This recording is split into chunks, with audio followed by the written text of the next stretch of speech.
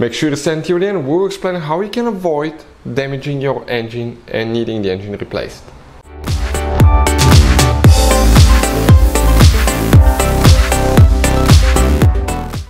Hey guys, welcome back to Auto Repair guys. Thank you guys for watching and subscribing to the channel. Today will be super helpful video to any of you having a Mercedes. If you have one of those and all of a sudden it started overheating and you're on the phone trying to figure out what's happening, okay, you're searching for that, why Mercedes overheats, we'll explain the first thing that you need to check guys, because if you keep driving the car like that, obviously you will destroy the engine or you will need the engine rebuilt if you overheat it completely guys. So all that will be covered in this video today. Make sure to stay until the end.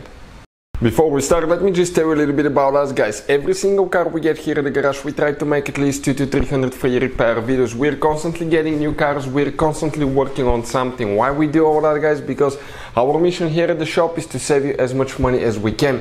All we need guys in return, please subscribe to the channel and like the video, that way we can keep making these absolutely free videos. And if you need to buy any parts, tools for your car, Mercedes, any model guys, check out the link in the description of the video below. That's where we get all our tools, supplies from, and you can guys save a fortune. So we have guys this 2013 Mercedes C Class that we'll demonstrate on. Let's say you're driving down the road, okay, and all of a sudden you see your temperature gauge start going really up and you pull over and you're trying to find what can easily cause that now guys. Many Mercedes vehicles guys, okay, many Mercedes vehicles will use serpentine belt, okay, this is the serpentine belt, and I want to show you in some cases how long that belt is guys. That belt will be extremely long. That belt drives multiple accessories such as power steering, AC compressor, you have water pump, okay, will be, let me see, on this side right there, water pump, alternator there as well.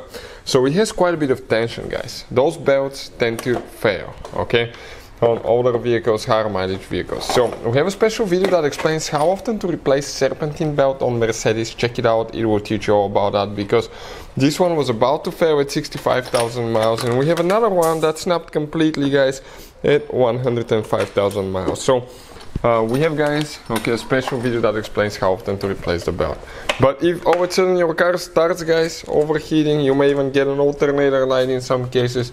Check if the belt is still installed, because that's your water pump, and the water pump is driven by the belt. If the belt falls off or it's snapped guys, it broke, practically nothing will turn the water pump and the car can start overheating. You have one auxiliary pump right here that can circulate some water, but not enough guys, okay, to prevent your car from overheating. This one is mostly guys, okay, for recirculating the heat when you activate the heat function for winter time, or after turning the engine off. If it's really hot, that pump will keep circulating so the engine does not overheat practically, which is a really good design.